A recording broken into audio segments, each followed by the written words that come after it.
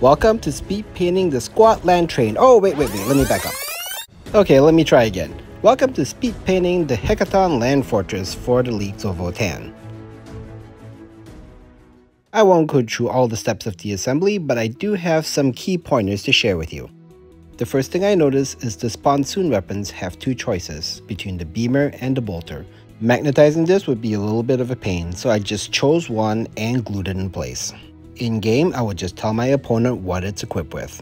Also, the instruction says not to glue this so that you can swivel it in place. But from experience, the minute you put paint on these parts, they're gonna seize. So I just glue them in place and just make sure that the alignment of the weapon is in a direction that I'm okay with. To make the model a little bit more interesting, I make sure that each bolter or beamer is faced in a different direction, just to make the model look a little bit more dynamic. Now, the next part of the instructions confused me a little bit.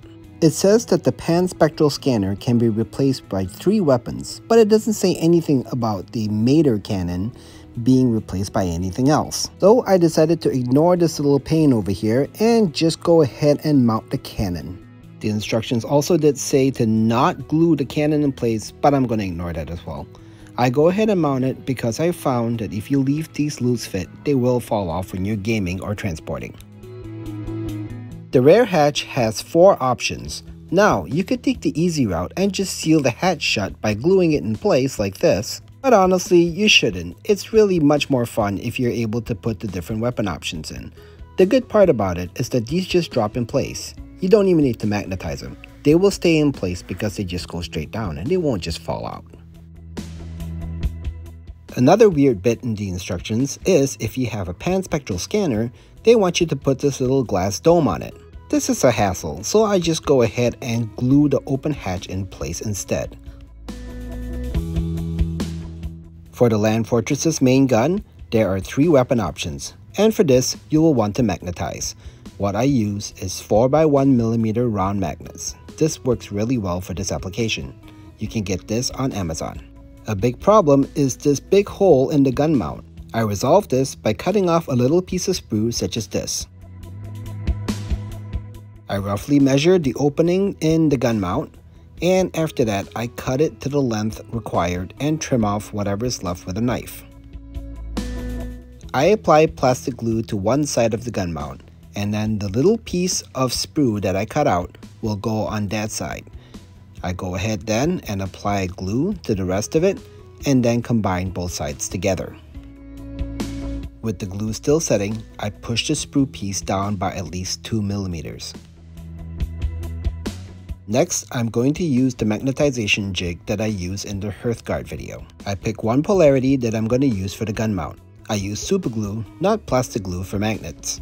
I then push the magnet in place and then try to center it in the center of the sprue piece.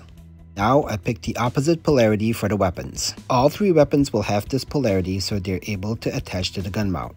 Go ahead and apply some glue and then slide the magnet onto the back of the gun like this.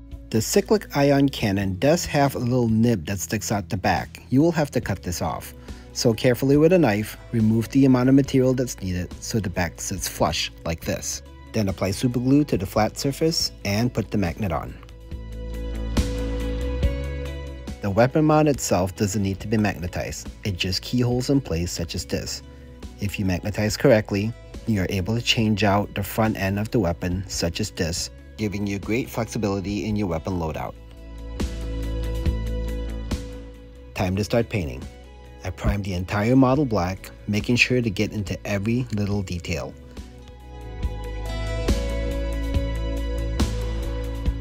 Make sure to prime the weapons black as well. You can see that I lightly mounted these hatch weapons onto a painting stick using some super glue. Next, I combine 50%, 50% gunmetal and flow improver. I mix them up real good and then I shoot this through my airbrush on all areas that I want to look silver. I mainly do this to the suspension components and the roll cages all around the vehicle. This technique is a real time saver and you don't have to reach into those hard to reach places to try to place silver down with a brush.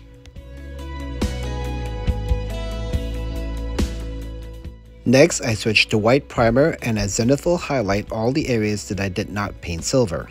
Like I mentioned in the Sagitaur video, I'm pretty careful about not getting this on the silver areas I had sprayed earlier. However, if you do overspray, it's easy enough just to brush over with silver at a later stage in the process.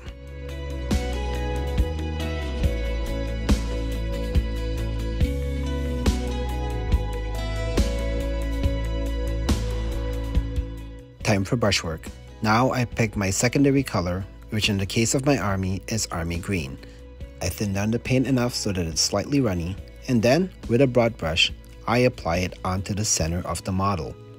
With the paint thinned down to this amount, I didn't have to apply a second coat. I chose to use a brush instead of an airbrush because this allows me a good amount of control over this paint, while an airbrush would have probably oversprayed back onto the silver parts that I completed earlier.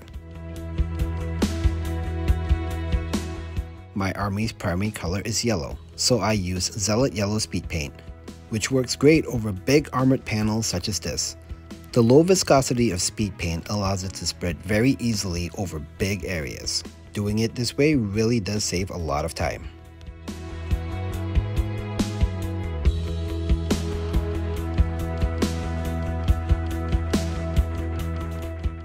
Be sure to paint the upper torsos of the driver and the LCOG units as well.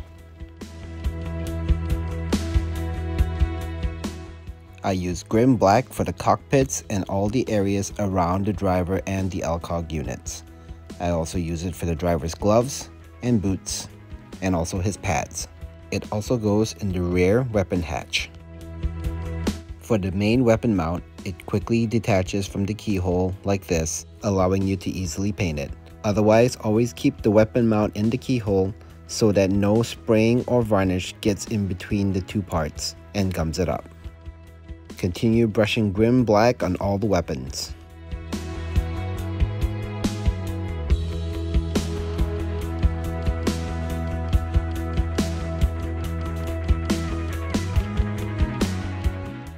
Parts of the roll cage get black as well.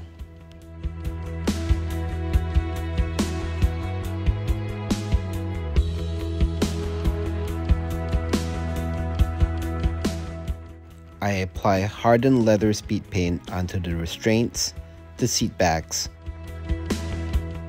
and the hair or cap of the pilot. Crusader Skin speed paint goes on the face. Next comes Gunmetal Metallics. I apply this on any areas that I oversprayed in the earlier steps, and I pick out details like pipes and ducts as I go along. The weapons get silver as well.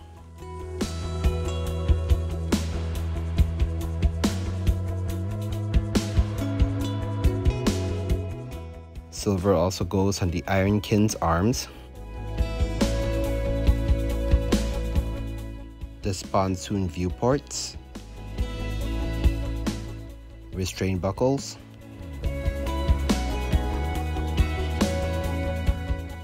and a few other details.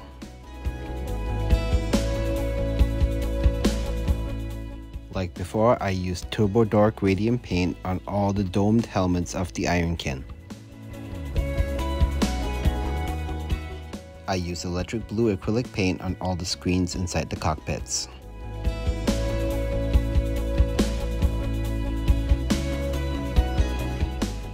The various light pods around the vehicle also get electric blue.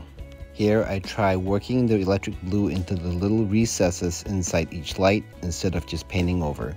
However, if you really wanted to save some time, you can just paint over the whole thing.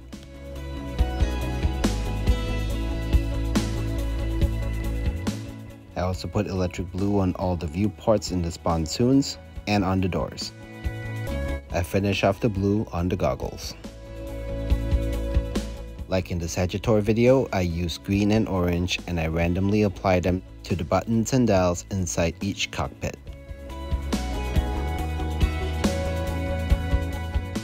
I use the same two colors on any of the marker lights on the outsides of the vehicle.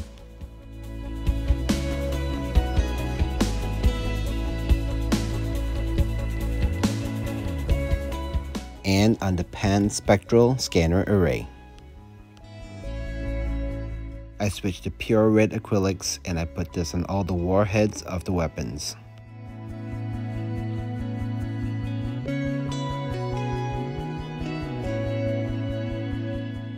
Dark Stone Army Painter paint really works well on tires. I apply this color generously with a broad brush.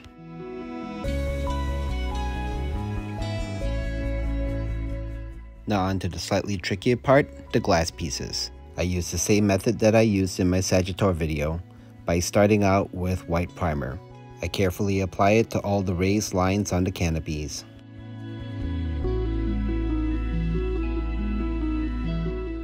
I then carefully trace over the lines I had laid down with the primer with my secondary color. In the case of my army, that's army green. I finish off the canopies with brush on matte varnish. This is carefully applied to the painted lines but not onto the glass of the canopies. You should never use aerosol varnish on the canopies as it will very badly fog them. Moving on to washes, I use strong tone on all the areas that I didn't speed paint. This is mainly the roll cage all around the model and along the feature lines of the armor panels. This is a pretty chunky model, so take your time, apply generous amounts of wash, and don't hurry this step.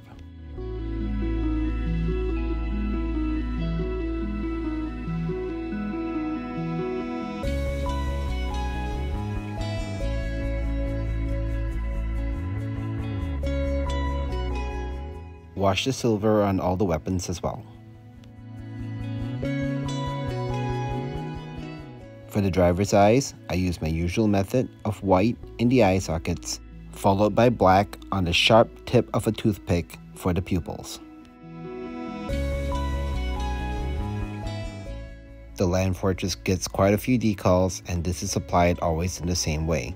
You cut out the decals that you need, no more than 5 at a time, dip it in water for 3 to 5 seconds, and then using microset, apply it onto the panel that you want to apply the decal. Transfer the decal to your brush, and then onto the panel, and then adjust it in place with your brush. Continue doing this on all the rest of the decals.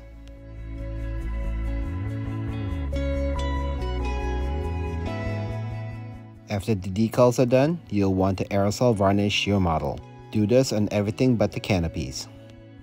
Use Loctite glass glue, which is a type of non-fogging superglue, to attach the canopies.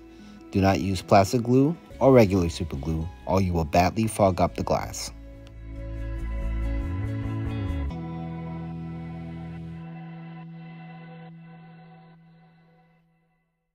After the canopies go on, your Hekaton Land Fortress should be all done.